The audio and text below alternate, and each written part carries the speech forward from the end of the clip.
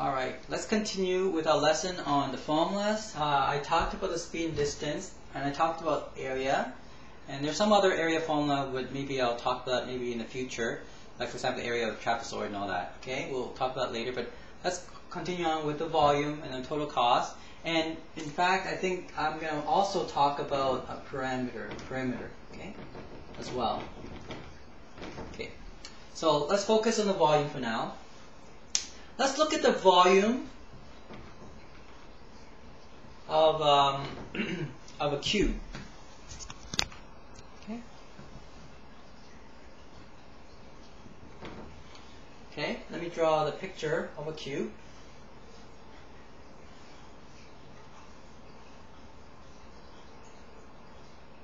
Right?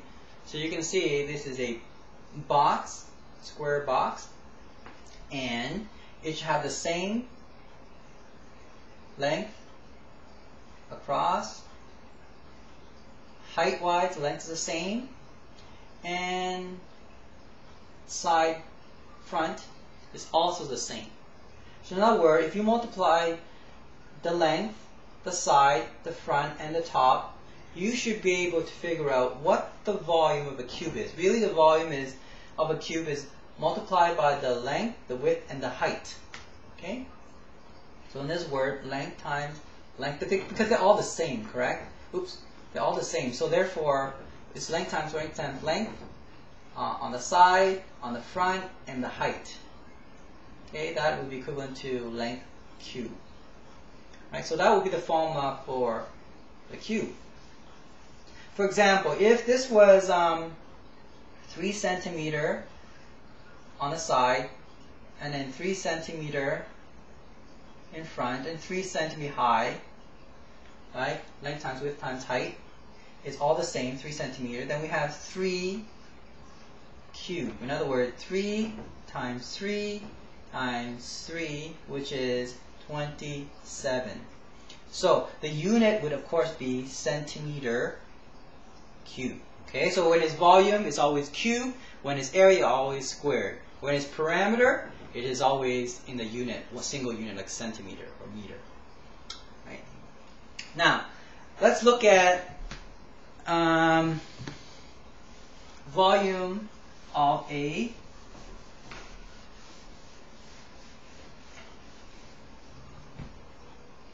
rectangular solid. Okay.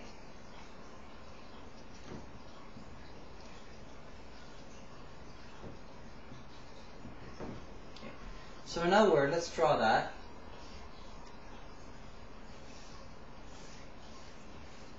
Okay. In other words, the length on the side, the front, and the height are different, totally different. So how will you figure out this one out? Well, the volume would be length. Let's say this is the length, this is the width, and this is the height. Okay? So it will be length times width times height. Right? Previously, when we looked at the volume of the cube, it was all the same. That's why we have L cubed. Right? In this case, it's all different, so we have to multiply by different side. Okay? And so that is the formula for a volume of a rectangular solid.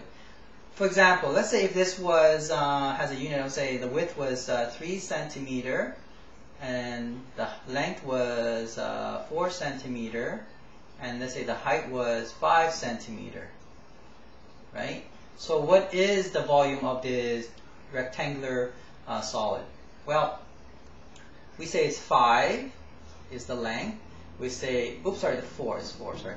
The length is 4, the width is 3, and the height is 5. Okay? So you can go 4 times 5 times 3. It's easier, right? So 4 times 5 is 20 times 3 is 60. So 60 centimeter cube. Or you can say 12 times 5 is 60. Same thing. Okay, so the answer is 60 centimeter cube. Okay, let me just, I don't know if you can see that well. Cube. Right. Let's try another volume.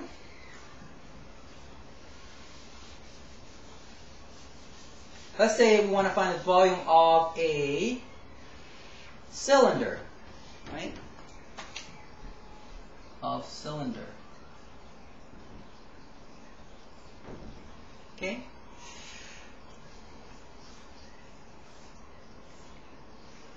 Right. Now, if you think of the cylinder in this way, you probably will always remember the formula. Okay, first of all, let's look at the area of a circle in a cylinder, right? So the area, the side, for example. We know the area of a circle is pi r squared. This r represents the radius, okay? So the radius is the distance from the center of a circle all the way to the tip of the arc of that circle. And so this is a side view of a cylinder. Now, that's A, okay, so this area, the side view.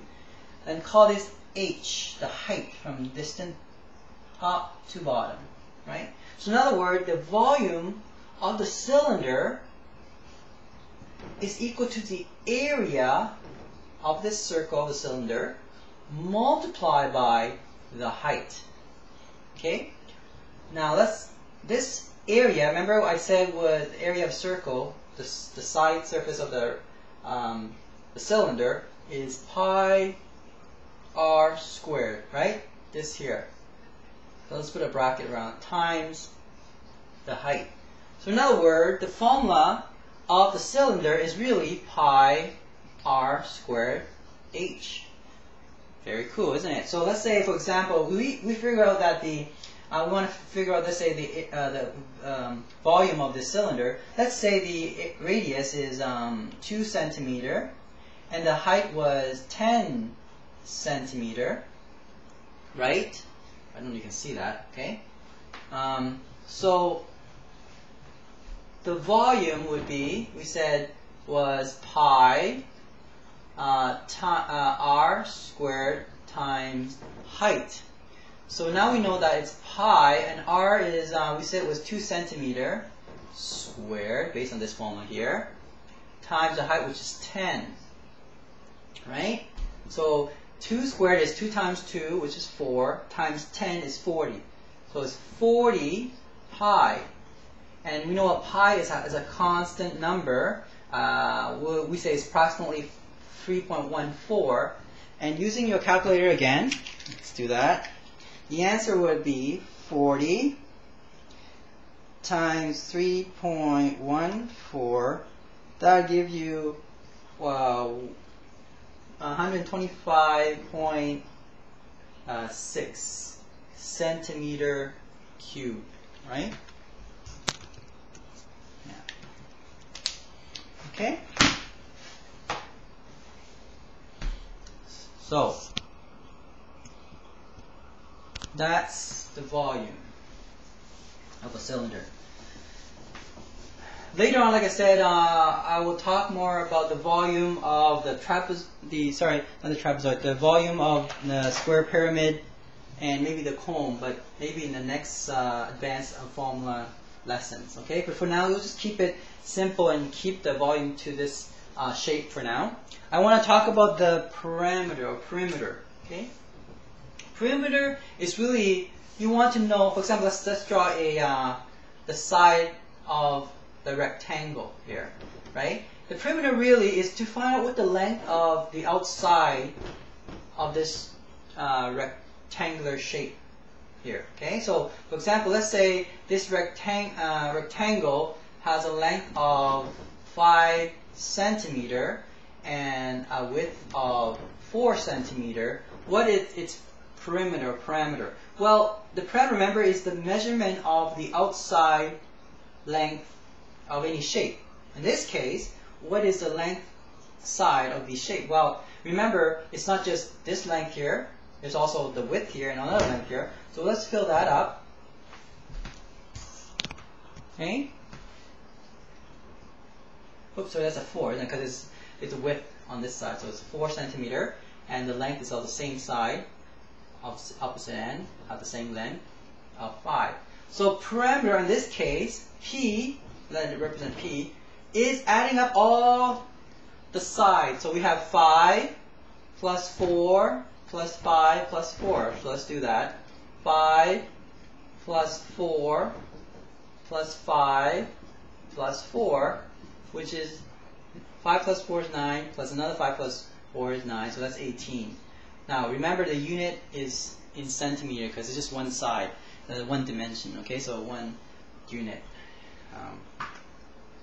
Okay, so let's look at another shape, a circle. The circle, instead of saying the parameter of a circle, we call that the circumference. Circumference, okay, circumference. Okay, we'll write down circumference, which is for a circle. Okay, so circle, you want to find, oops, here, the side length of the whole entire circle. We call it circumference. Okay, not parameter. Parameter usually we're talking about like rectangular or square. Okay, or outside length. Okay, let's look at this one here. Well, I would advise you actually for the circumference of a circle is to memorize the following formula. There's 2 formula you could remember. Think of the center here. The distance from one arc passing through the center to the other side of the arc, right, is diameter. Okay, D for diameter. Okay, so the circumference is pi times D. All right, so in order to find the circumference or the length of around the circle, is pi D. But sometimes, in the question, you don't get D, you get R. Just half of that, for example, okay? Half of a diameter, which is the radius. Let's say you're given only the radius. In this case, we can still figure it out. Because we know that 2 radius, right, another radius here, is equivalent to 1 diameter. So in other words, we put 2r here. So you can also remember it as 2, let's go pi times 2r, or just say 2r pi. Okay? You can remember it this way, pi times diameter, or remember circumference is 2r pi. 2 times radius times pi. Okay. Example, for let's say if you want to find the circumference of a circle that has a radius of, say, 3 centimeter. Okay, so in this case, they didn't give us the diameter; they gave us a radius. We would go 2 times 3 times pi, which is 6 pi, which is 6 times approximately 3.14. And you can figure that yourself. Okay, probably around 18.6 something, or 7, 8, something like that. Okay.